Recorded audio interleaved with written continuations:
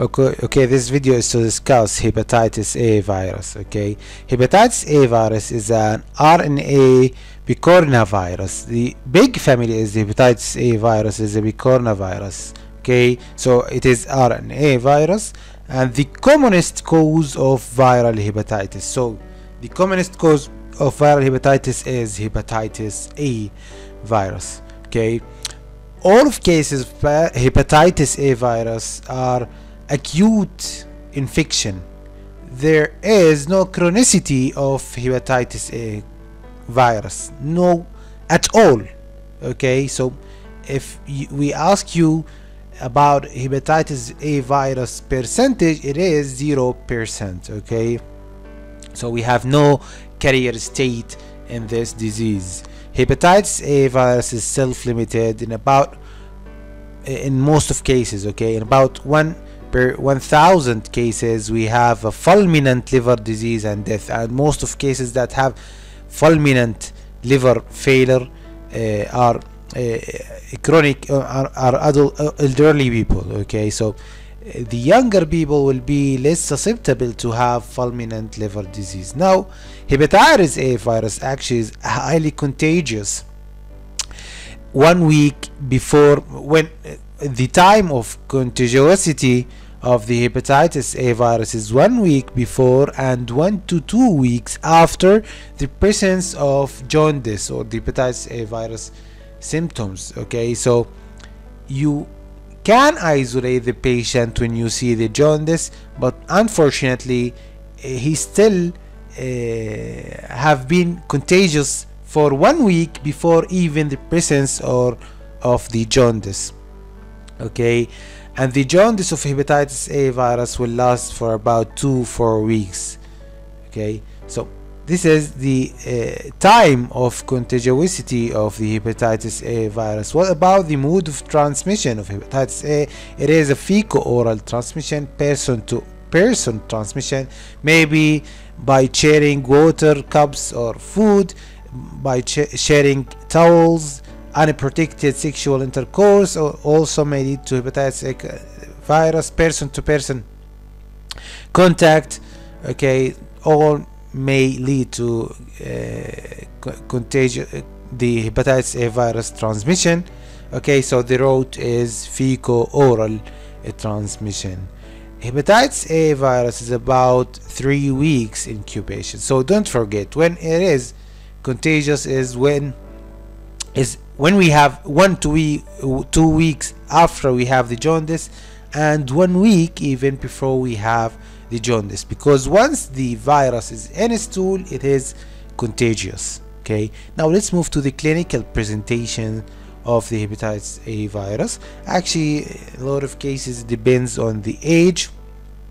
On the younger children, the symptoms will be milder than in older children. The younger children, less than 6 years, most of cases will present as usual gastroenteritis, nothing more. They are non-icterus, and that means the children with hepatitis that are younger than 6 years will mostly have no jaundice. Okay, just normal gastroenteritis.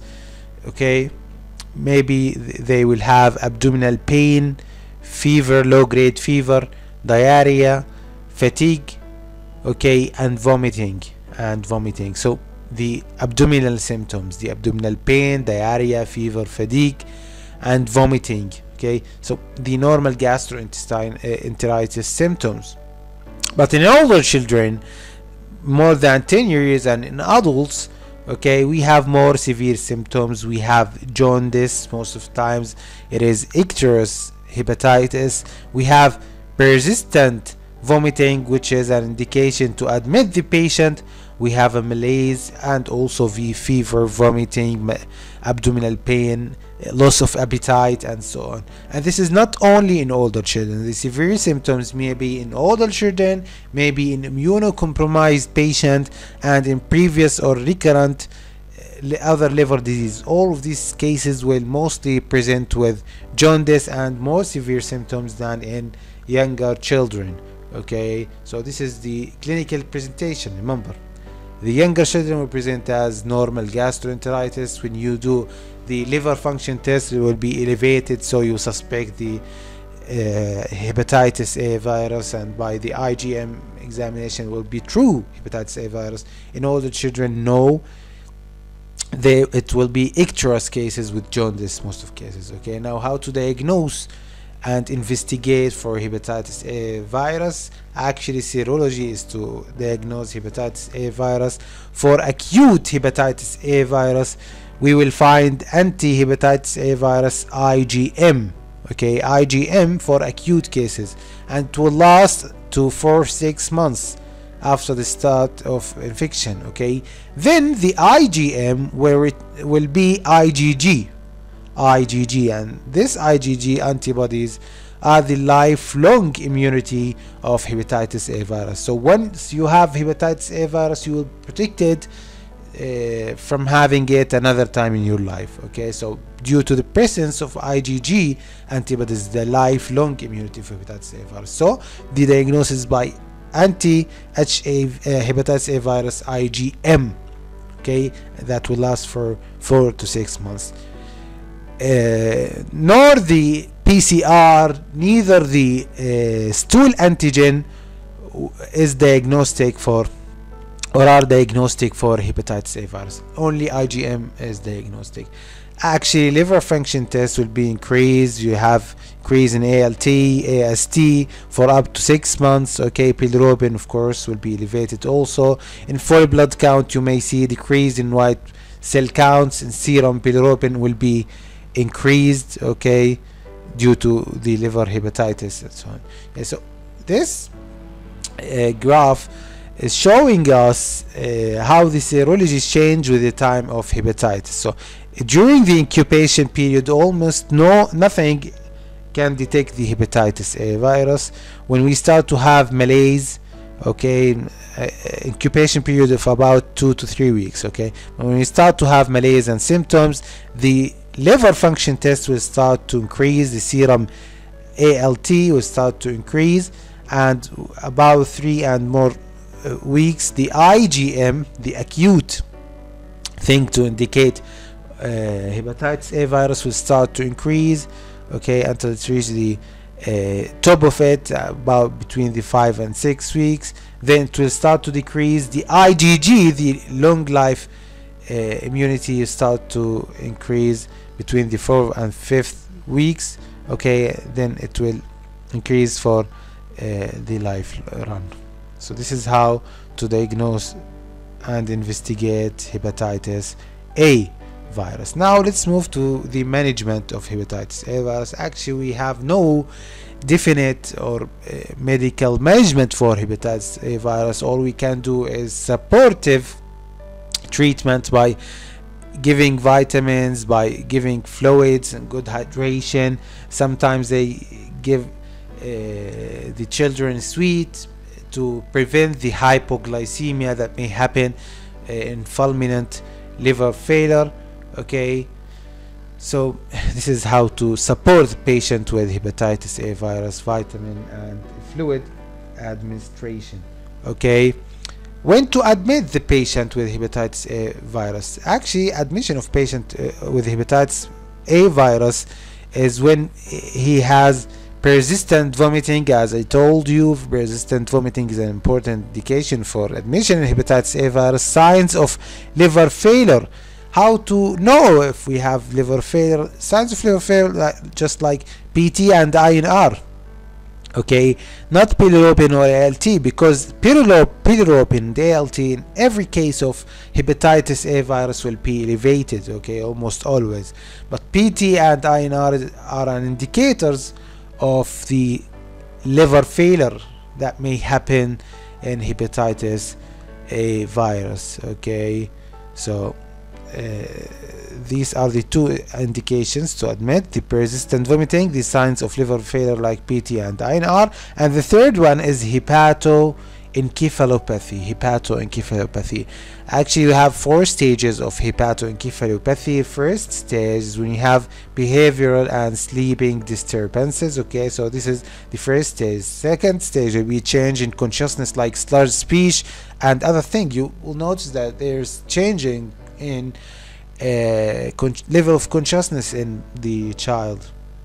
Okay, the third stage we have styraxis and hyperreflexia. The fourth stage, the end stage, they have coma, decerebrate. Okay, so most of patients that will have fulminant liver failure and the hepatoencephalopathy will pass.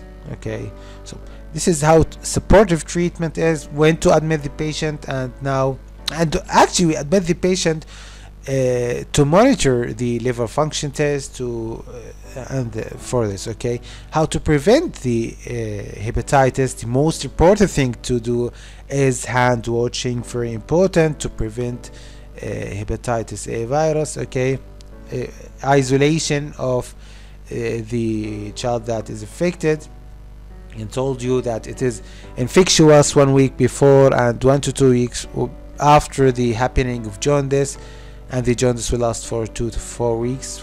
Okay, so you have to isolate the child to prevent his friends from having water from the same cup, okay, or eat from his spoon and so on. Okay, and vaccination. Now there is a vaccination for hepatitis A virus.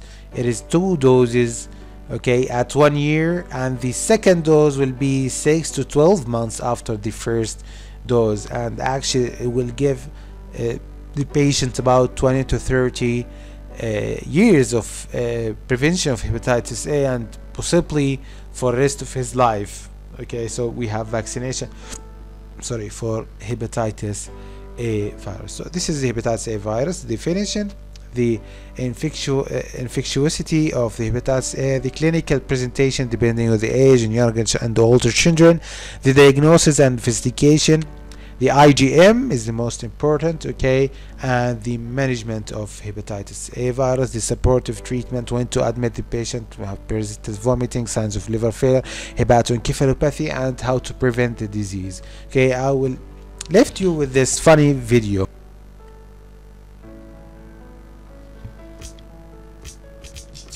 Hepatitis A is my name. Making people sick is my game. I'm just a little virus, that is true, but that don't keep me from infecting you.